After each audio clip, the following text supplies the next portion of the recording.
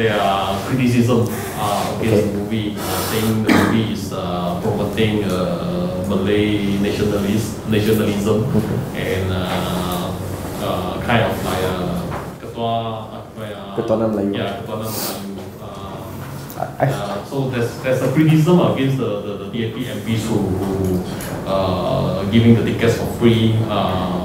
So what's your take on this?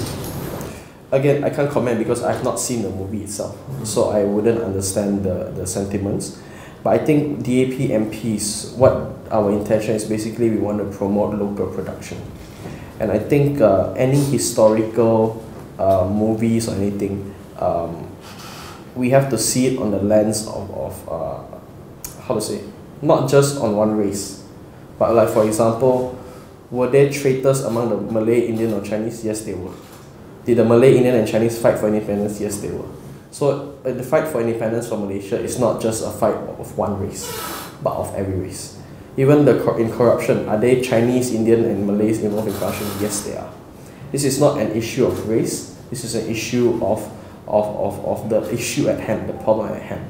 So I think whether that movie promotes, I reserve my comment, I've yet to see it. But I think the principle why DAP MPs do it is because we want to promote local production. We want to promote young people to also understand to a certain extent history of our country. I think it's a good conversation point where we can also then educate and have a conversation on why you feel this is not right and what is the right picture of things. So I mean for me is rather than see it on the lens of a race, but see the issue itself, because as I say, the Indian or Malay or Chinese involved in corruption is it's not a race issue. It's a principle, it's a value, it's an ideology issue. Yeah.